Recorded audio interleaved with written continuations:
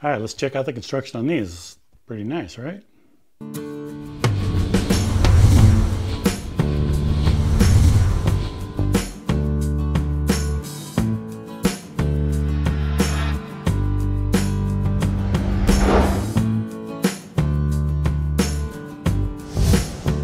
Alright guys, so in the second half of this video, I'm going to finish up this cabinet here. And what I'm going to do in this video is I'm going to go ahead and round over all these edges, round over the tops of these drawers here, and make them so that, you know, when you put your hands in, you're not hitting the sharp edge there. Sand everything, the front mainly. The sides have all been sanded, but I'm going to sand all the front down.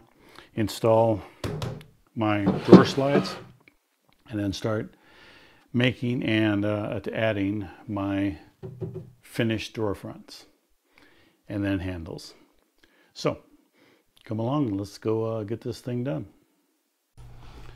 Okay, so the first thing I'm going to start out with is rounding over the drawers, the tops there, so that there's no sharp edges.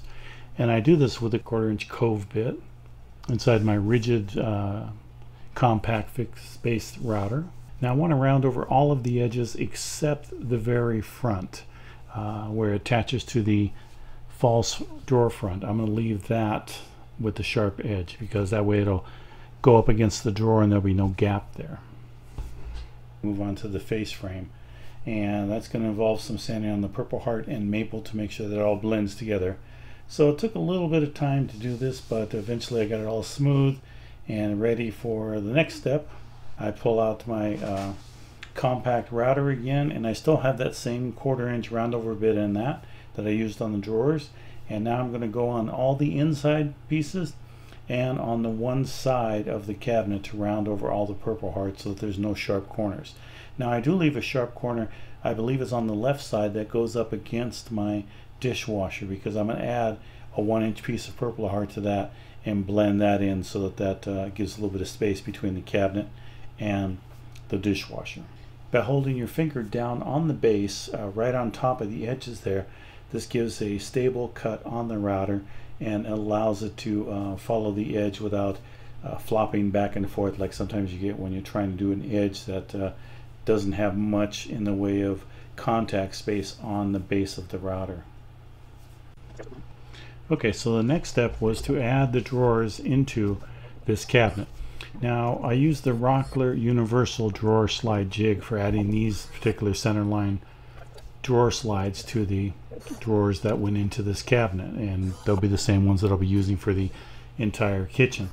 If you want to check out how I went about all of this, I did make a separate video on that goes into detail on the assembly and the lining up and all the techniques that I used to add those drawers into this cabinet. So check that out by clicking on the upper right little circle on your screen.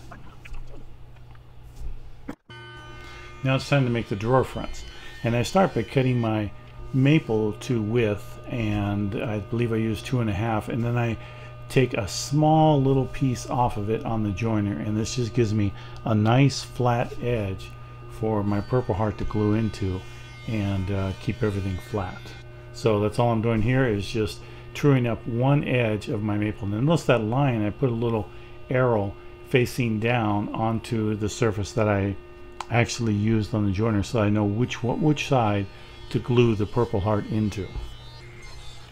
Alright, so I didn't show you any of the ripping of the maple pieces or the Purple Heart, but here I'm cutting down the maple pieces to length for my drawers, and I cut them about 1 inch over what I need before I glue everything up, and that way I have some working room. Now notice that I put a little arrow on each piece that I cut so that I make sure I know which side is the trued up edge that I want to use up against the Purple Heart. So this is just cross-cutting them all to the correct size at this point. Now here I'm going to start working with the Purple Heart, cutting that to length too. Now I pretty much cut them to the same distance, just about the same distance as all of my maple pieces, so that they match up fairly well. But the Purple Heart was ripped to 1/4 inch wide, just a tiny bit over 1/4 inch wide, because I'm going to need to flatten up both those sides on the drum sander a little bit. Now all of my 1/4 inch Purple Heart pieces were cut just a little bit, about 1/16 of an inch over, and that's so I could bring them on over to the sander and get rid of all of those burn marks that are on Purple Heart, because It's a relatively hard wood, and it's really difficult not to get saw marks or burn marks in them. So the sander goes ahead and flattens everything out to the same size, which is important when you use it as a trim piece. You want all the pieces to be the exact same thickness when they're glued up, so that when they come to the corners, everything matches.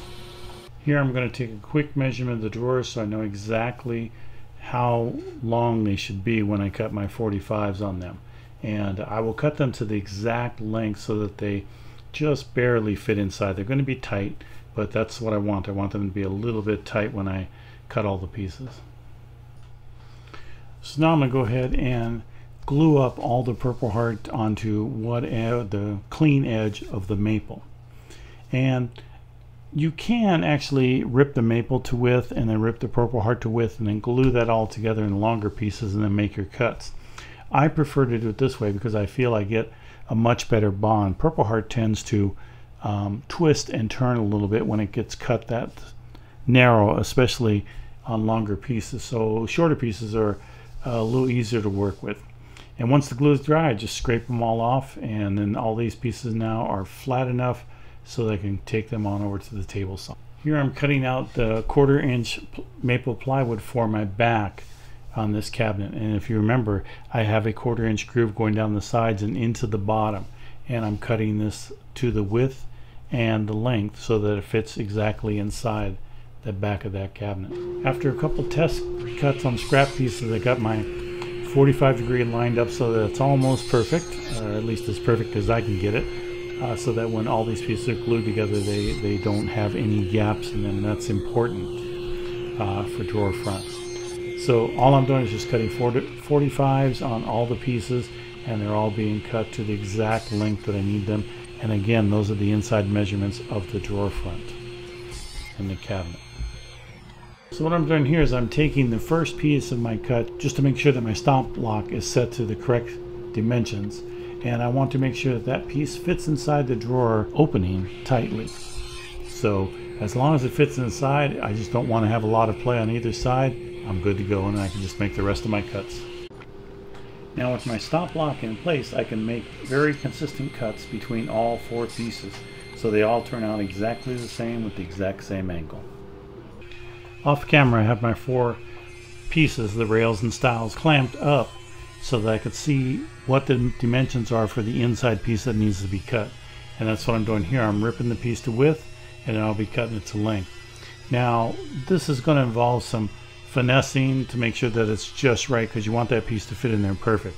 Now the important part is to make sure that you're cutting everything true and square, and that way, so when you glue up everything, you have little to no gaps in between all the stuff for your drawer fronts. Now in order to get a precise measurement for the length of my drawer fronts, I'm using a metal ruler to lay it out, to lay out everything and make sure that my cut is going to be exactly what I need, because I had to go down to a 32nd to get just the right dimension to fit inside there, to make sure that everything squares up and all of my miter joints come together precisely. With the measurement taken, I go ahead and clamp in the piece, because I want the piece to be locked in as tight as possible so that there's no movement, so that I make a nice square cut onto this piece of wood. Otherwise, if you have a little bit of flexing by holding it, or you can hold it tight enough, that piece of wood is going to not cut square. And like I said before, it's really important to have the wood cut square at this point. Now it's just a matter of placing the glue onto all the pieces and clamping them in there.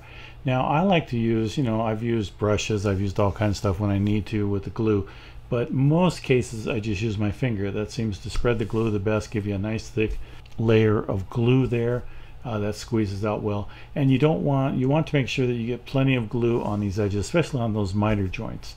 You want them to be glued up. Now these clamps, I cannot say enough good things about them. These are the Bessie strap clamps, band clamps, and those corner pieces work perfect. And for something like this, I was really impressed at how well and how easy it was to clamp everything up and get it square with this particular clamp. So of all the band clamps that I've used in the past, these are probably the best ones I've used so far. And I've used them on a number of things. I've used them gluing up the drawers, the drawer fronts here. Now notice in the background there, I have the other drawer is clamped up. It's dry clamped, so to make sure that everything fits well. And then I just loosen up like I did on the front one here and put my glue in and glue them all up. Notice the sample piece in front of the drawer that I made first, and check to make sure that all the glue joints were, or all the cuts were square on that. Now after the clamps are tightened up really tight and everything is squared up in there, I add 2 bar clamps along the long edge of the drawer just to make sure that there's no gaps on that long stretch of wood clamping together there. And this again just guarantees that I don't have any gaps there and makes for a nice solid glue bond. You will also notice that out of the actual drawer front goes out of the frame real quick here, and that's because I'm checking to make sure there's no light coming through any part of it, that everything is clamped together and squared and looking good. The second drawer front is done exactly the same as the first one. There's no nothing different on that one, except that it is a little bit easier once you've done the first one. It seems like every one that you clamp up after that just seems to be able to get a little bit easier each time once you've gone through the whole process the first time. Once the glue is dried, the drawer fronts are taken over to the drum sander and ran through until they're all smooth on both sides. And if you don't own a drum sander, I would recommend that's something you should save up for your shop. I have to say that's one of the best investments I made in my shop, and one of the best time savers. Nobody likes the sand, and for something like this, it's just perfect. It makes everything flat and even, and you know, it takes just a little bit of sanding afterwards to finish it all up. And it looks like I'm Margaritaville time with that pink flamingo t-shirt back there, so I guess I'm having a pretty good time in the summer here in my shop. Now once the drawers are finished sanded, now is the time where I take and size them up to each of the openings, and to do that I use my joiner, and I take a very minute cut. I think it's like a 1/64th cut. But what you want to do is you want to make sure that you go around to all the edges on every single cut. So if you make one cut, you want to make sure you go all the way around the edges, because if you don't, you're going to have the very corners are going to be off as to where your glue line is coming out. So every time you reduce it down, you want to go ahead and go all the way around. You notice that I fit it to the front of the drawer there, and then I'm going to come back and start cutting it again. Now it doesn't take much off there, but it makes it so that the drawers fit in there perfectly, and the drawers also match the opening, because no matter how well you do everything, your openings are going to be just a slight bit off from each other. And using this method here makes it so that your drawer openings fit very precise in there, and just makes a nice clean even line all the way around the drawers. Once the drawer front is fitted to the size opening where it goes, I make sure that I label it or keep it in order so that I know which drawer goes where. Now in this particular cabinet I only have 2 drawers, so it's relatively easy to know which drawer is the top one, which drawer is the bottom one. But if you're doing a lot of drawers at once, you definitely want to separate them and know which ones go where, so they fit back into their respective openings, and everything is a match. Now the final finish is put on. I'm using a 1/4 round bit again, and that's just going to break down the edges, and I want to watch that one corner there because it's relatively easy to have it chip out, so you want to sometimes go backwards on it and just go relatively slow. But on the front I use the roundover bit, and the back I will just use a 45-degree bit just to chamfer the back of the drawer a little bit, just to give it a finished edge rather than having a hard edge. You're just sanding it down. It seems to give it a little better finish on that. So again, 1/4 round on the front and a 45-degree chamfer on the back, just a slight one, but that gives it a finished look. Now I did a final sanding off camera, and it didn't take much time, but I do want to sand it down to right around 180 grit or a little better. The next step is just adding the hardware, and I drill out my holes for the hardware before putting these onto the drawer, because that makes it easier for me to line up the drawers and get them squared away in there, and I'll show you that in the next process. But here I'm using the Craig drawer slide jig, and this one works really well. I really like this jig, and I already have it set to the width of my drawer handles already, so that makes it a little bit easier. But all you got to do is just line up everything. It has center marks on it, and you just find the center of your drawer from both left and right and top and bottom, and once you line it up on that center mark, you're good to go. And then it makes drilling these holes relatively simple. Now the holes that I drill are going to be a little bit larger than the actual bolts that go through for my handles, and that allows me some wiggle room to move the drawer front around for a final fit, and you'll see that in the next step. Now I found for this step of adding the drawer fronts to the cabinet, it's much easier to lay the cabinet down on its back, so that way you can set the drawers down onto the cabinet and make all your adjustments around the edges, and gravity holds it all into place and makes it much easier for you. So that's all I'm doing here is I'm going to place it down on its back, put my drawer fronts onto the drawers in their respective openings, the ones that they fit correctly, and then I'm going to actually use playing cards to space it out evenly all the way around. And then I take and just drill through the two holes that I've already made for the handles. I drill them into the actual drawer itself. Okay, so now I move the cabinet on up to the bench there to make it a little easier to add this in, but I put the screws into the back of the drawer there, and then I will place the drawer, the false drawer front on to the front of the drawers, and then screw on the handles. And now I can close the drawer, adjust my false front to where I need it by just loosening up the screws on the handle. Once I find it where it fits in perfect, I pull the drawer out and tighten up the handle, then double check all my fittings again. Now once I have both of the drawer fronts lined up correctly, or at least in the position that I want them in, I will slide the drawer out and go ahead and clamp them down. Now I'm going to use the Bessie clamp here to make sure that they're locked in tight, and from the back side I'm going to add a screw into there on both sides of the drawer, and that's going to lock the drawer in. So now you have two screws coming in from the back that lock the drawer down, drawer front down, and then you also have the two bolts going through into the handle locking the drawer front down. So that drawer front's going to stay there. But the good thing is that if anything happens to the drawer front later on, let's say it gets damaged or anything, it's relatively easy for me to take that off and replace it because I don't have any glue holding in there, and it also allows for some expansion. But as you can see, I take my time checking to make sure that all of my gaps are the same and everything looks good, and I just adjust the drawer up and down until everything fits just perfect, and the self-closing slides have no problem pulling the drawer in. Okay, so as you can see, I finished my base microwave cabinet, and that's good to go, and I got the drawers all installed here, and I have the back put on here already, but I haven't put the nailers on in the back yet. I'm going to wait till I do my next cabinets. When I start get the pocket hole jig out, I'll do those at that time, and I can add them to the end. But I do have the back in there, and slid it down. It's just a 1/4 inch piece cut to size with the grooves back there. Now you see that I have two different cabinets here. I have this base cabinet and this one, and they both go on the outside part of my kitchen. Now I built this one separate from that one, and I only did one at a time because they're still a prototype. I'm still working on the construction and everything, and so that's why I wanted to make sure this would match the look of that. Now this original one was done with a dado construction, so the shelves in here actually, or the separators actually, are dadoed into that piece. Now I found that was really difficult because I'm by myself on glue up.